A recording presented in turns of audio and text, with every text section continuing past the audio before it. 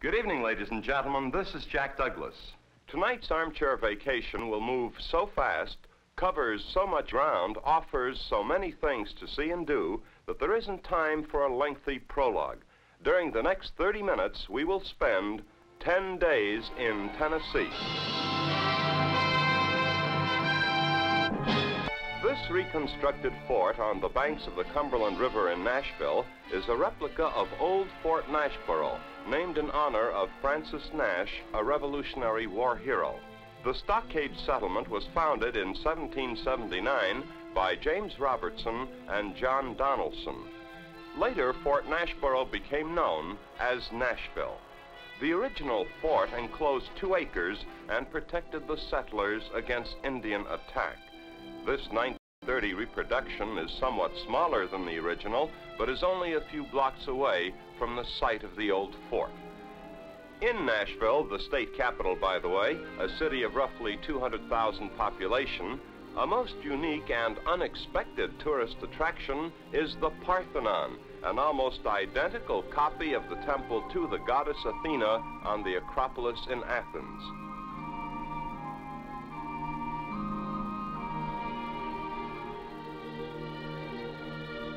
Of Nashville's fine old homes and mansions, Belle Meade is probably the best known and one of the best preserved and a showplace of the South. Belle Meade is the mansion that was once a 5,000-acre plantation and thoroughbred nursery and stud farm. Iroquois, a Belle Meade thoroughbred of the late 19th century, was until 1954 the only American-bred winner of the English Derby. During the war between the states, Belle Meade served as temporary headquarters for Confederate troops, and these bullet and shell nicks on the portico columns attest to the fighting on the front lawn during the Battle of Nashville. The state capitol building at Nashville is impressive even from a distance, and on the grounds of the capitol is the final resting place of President James Polk, the North Carolinian who adopted Tennessee as his home state. Also at the Capitol is this tribute to President Andrew Jackson. Now, like Polk, Jackson was born in the Carolinas, but started his political career in Tennessee. And of course, Jackson's Hermitage near Nashville is one of the half-dozen best-known homes in all America. It reposes in the shadows of tall trees, and from 1819 on, it was the home and the pride of America's 7th president and his beloved wife, Rachel. The original Hermitage consisted of a group of log cabins, and here the Jacksons lived from 1804 to 1819, when the new main house was built. The Hermitage is a registered national landmark and is managed by the Ladies' Hermitage Association. Much that is in the dining room is original. Table, candelabra with so-called wind glasses, Decatur silver vegetable serving dishes, and Bohemian wine decanters. The President's office or library was for 30 years the political center of the United States, really and truly. This chair was gifted to the General by Chief Justice Taney of the famed Dred Scott decision. And Old Hickory's spectacles remain where he always left them, on a small mahogany candle stand. The master bedroom has been preserved as it was on the day the President passed away in 1845 at the age of 78. Notice the steps. The bed was really a high 4-poster. On the opposite wall are portraits of Jackson's granddaughter Rachel, the pet and companion of his declining years. Also a portrait of Mrs. Jackson, and at the foot of the bed, the familiar battered stovepipe hat. The General selected his own tomb site at the east end of the Hermitage in 1831. 3 years earlier, he had buried his wife in this garden, and the family plot also includes the grave of Uncle Alfred, the General's faithful servant who lived to the golden age of 98 years. Leaving the Hermitage on Rachel's Lane, your last impression of the Hermitage is one of serenity and beauty. The ancestral home of President Polk is in Columbia, Tennessee, and we're told that this is an excellent likeness of America's 11th president. His wife, Sarah, is remembered as one of the nation's best-loved first ladies, and of her a contemporary wrote, "She is very handsome, her eyes are black and beautiful. She reminds one of a Spanish doña." This antique music box is of Swiss manufacture, and especially in those days, it was a highly prized import.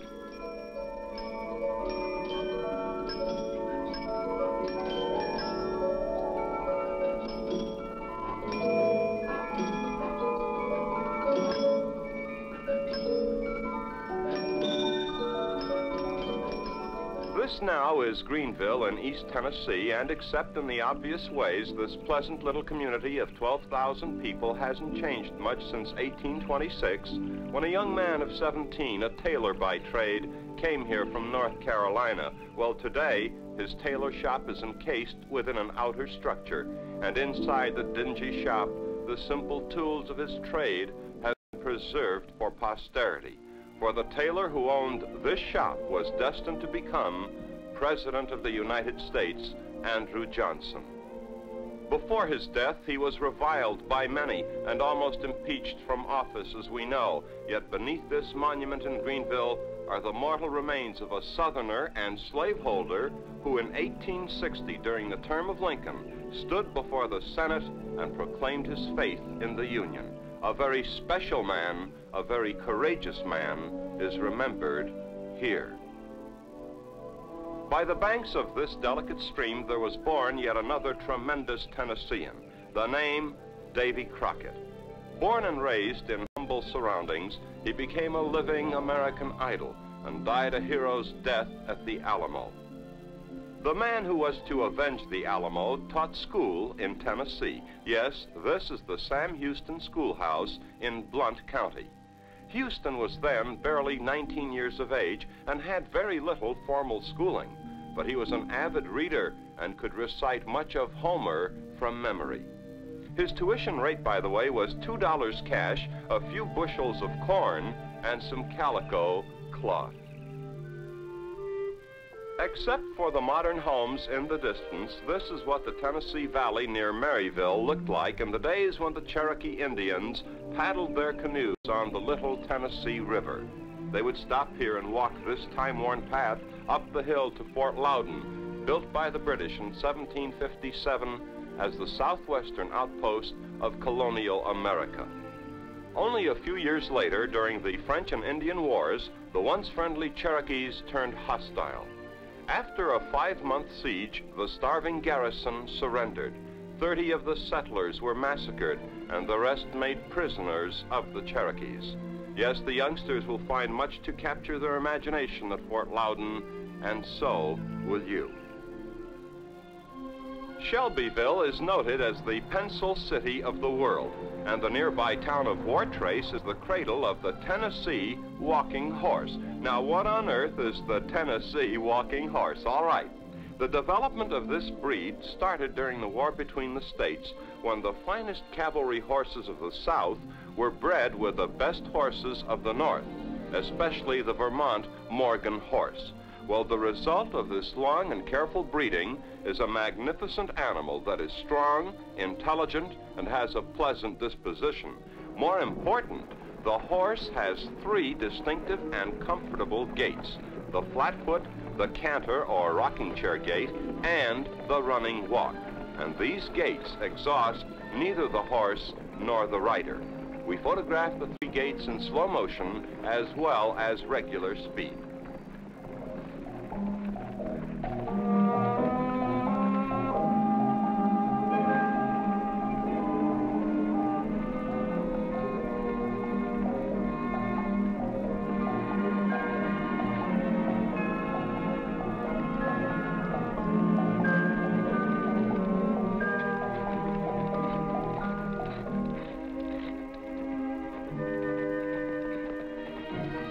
This is the colorful entrance to the Lookout Mountain battlefield overlooking the city of Chattanooga, and numerous cannon and plaques attest to the battle above the clouds that took place here when General Grant ordered General Hooker to attack the Confederate forces on the mountain under General Bragg. Lookout Mountain today is a very scenic spot, and despite the mountain haze, you see Chattanooga in the distance. Memphis is a magical place, and someday we'd like to return here and spend an entire vacation in this one city, Memphis on the Mississippi. And that's cotton, you all, and in Memphis, cotton is king. In fact, bales of cotton, they're called snakes, by the way, are everywhere on Front Street, the downtown street that is the Cotton Row of Memphis. Beale Street is another way of saying W.C. Handy, and at Handy Park, the city has honored the trumpeter-composer who achieved national prominence in Memphis at the turn of this century. Memphis gave Handy the opportunity, and the father of the blues gave the world a new kind of music. The Beale Street Blues, the Memphis Blues, the St. Louis Blues, songs that were to be translated and sung in every language known to man. This is a restaurant, although its name is nowhere in sight. And this exclusive restaurant doesn't even advertise. It doesn't have to, for this is Justine's. Not only one of the oldest and finest restaurants in the South, but in all America. The food is rich, it is superb, it is elegantly served. Justine's, a highlight at twilight in Memphis. And while you're in Memphis, drive just a few miles from downtown to this museum operated by Memphis State University. Once through the entrance, you may be greeted, as I was, by Grady John, one of the numerous Choctaw Indian guides. Jack Douglas, all the Choctaws, we want to welcome you at the Chucalissa Indian Village. This is a real prehistoric Indian village. And this is where Indians lived about 1,000 years ago. The museum site is Chucalissa Indian Town, 1,000 years old and slowly but faithfully being excavated and restored by the university. Founded around 900 AD, the settlement prospered until the early 1600s when its inhabitants simply up and left. Hence the Indian name Chucalissa, meaning deserted house or town. New discoveries are being made almost daily, and from these many findings, the archaeologists have slowly pieced together a fantastic true story of temples and high priests and purification rites, not in Aztec Mexico, but in Tennessee, America. But this is a torture frame. That's where they torture people. They probably kill their own people, but they have to punish. They throw a spear at him, they whipped him, and that's the place where they punish. This now is the entrance to the burial grounds, but if you take the youngsters, forewarn them of what they will see. This is a burial exhibit. Some of these skeletons are very old. It's carbon dated with radioactive, about 1,000 years. These people buried right behind the house, buried about 6-inch shallow grave. They got up to 35 to 39 years old. They was old people. These original wall paintings, this is the sun, reveal the high cultural skill of the ancient Indians. This is a spider, and this ornate figure is that of a high priest. Chucalissa, a place you'll talk about for years to come after you spend 10 days in Tennessee.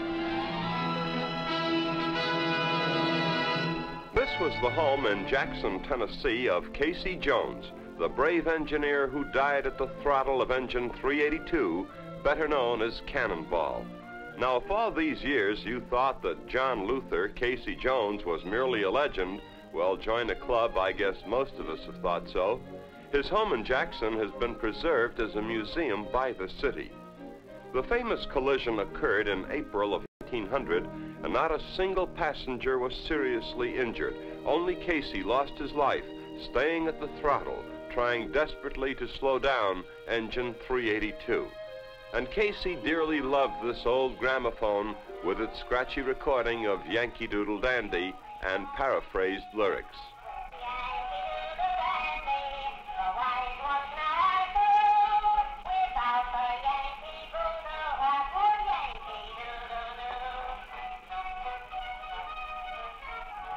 ordered his firemen to jump, but he stayed with a cannonball to the end of the Glory Road. So if you're in or near Jackson, do visit the Casey Jones Home and Museum. Now we come to the Tennessee we've heard and read so much about, the Tennessee of great scenic splendor. And these are scenes in the Cherokee National Forest.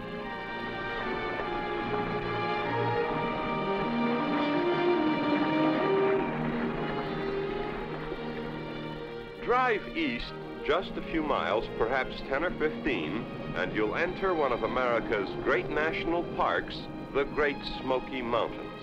And here at the foothills, the air is so clear, you wonder why these are called the Smoky Mountains. But look up at the high peaks, and the smoky haze is quite noticeable. Gatlinburg is the main north entrance to the half-million-acre park. And with some 5 million people visiting Great Smoky Mountains National Park each year, Gatlinburg has become a year-round vacation mecca.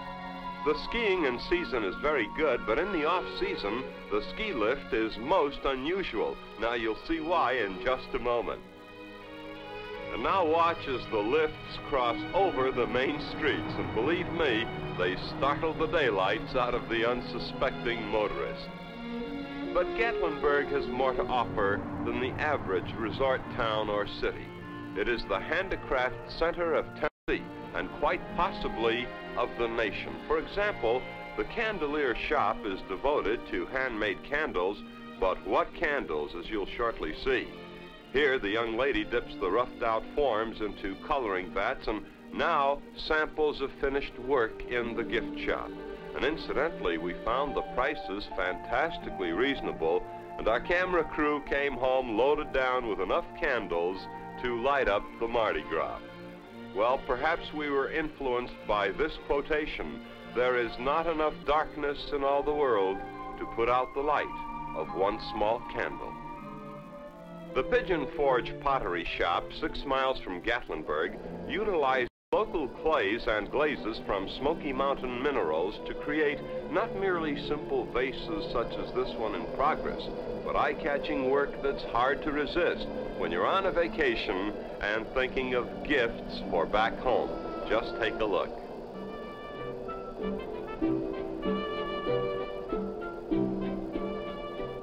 The wood whittlers of Gatlinburg, but say they're not whittling, they're making furniture. Well, true enough, but some of the whittlers whittle, and what a setting he has. Just sit there a spell and whittle. Well, I wish I could whittle like this, and incidentally, no paints or stains are used. Those are the natural wood colors with only a lacquer or wax to give a permanent finish. And they'll invite you to pull up a chair and whittle away at the Wood Whittlers in Gatlinburg. As we leave the city limits, we'll visit one last craft shop, and a unique one it is. The sign says, "Broom Shop, if out, blow horn." How's that again? Well, anyway, the Carrs, father and son, make a special broom with a rounded handle that looks like an oversized whisk broom. But the size and the handle make it easy to use, and the people in these parts claim it's the best broom in the whole world. And Tennesseans are not given to bragging. And even though we speeded up the camera, it takes an awful lot of work to make just one of these Carr brooms. This now is a section of a small valley in the Great Smoky Mountains National Park. The valley is known as Cades Cove, C-A-D-E-S, Cades Cove. Now, white settlers first came here in the early 1800s, and isolated from the outside world, Cades Cove is, to this day, without electricity. When the Great Smoky Mountains became a national park, a handful of families, descendants of the original settlers, were allowed to remain at Cades Cove under special permits. Here they were born, here they were baptized, here they spent all the years of their lives, many without stepping foot outside the valley. And you can't blame them. Why would they want to leave all this?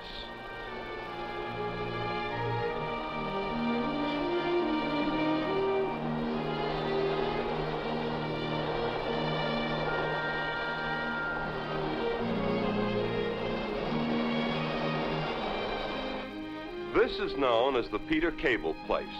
The main cabin and the adjacent smokehouse were built by the third settler in Cades Cove, and that's going back almost a century and a half.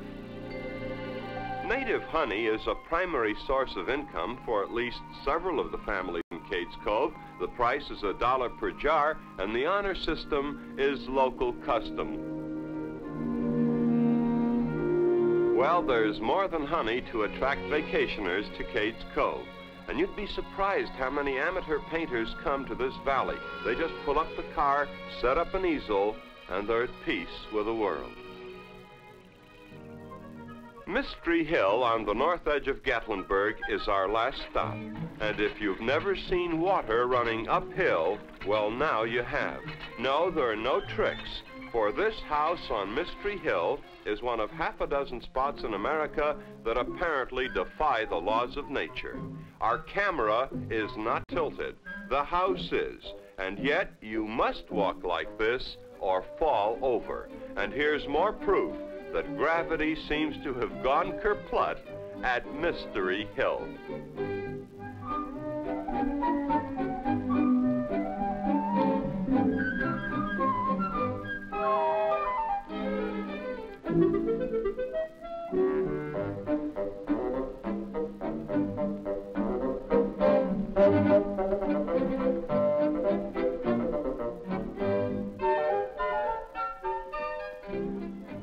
Well, now it's time to leave this lovely place called Tennessee. I've said this about some of our other America visits. I'll say it again. I wish we had more time to show you the many other colorful people and places and landmarks that we saw and photographed, but simply could not find room for in this half hour. We saw much that is unforgettable in this great volunteer state, but speaking for myself, this is the one scene I'll never forget. The mountain mist slowly enveloping a small valley. It's enough to bring anyone back to spend another 10 days in Tennessee. This is Dayton, Tennessee, and the controversy started in this drugstore at this very table. The controversy that led to the Scopes evolution trial in 1925. John Scopes, a high school teacher, was placed on trial for teaching the Darwinian theory of evolution in violation of a then recently passed law. The world-famous trial was conducted in this old courthouse. The judge's bench, the table and chairs of the prosecution, seat for a handful of spectators, that momentous trial in Dayton. Now until next week, Jack Douglas saying thank you so much and good night. Ladies and gentlemen, boys and girls.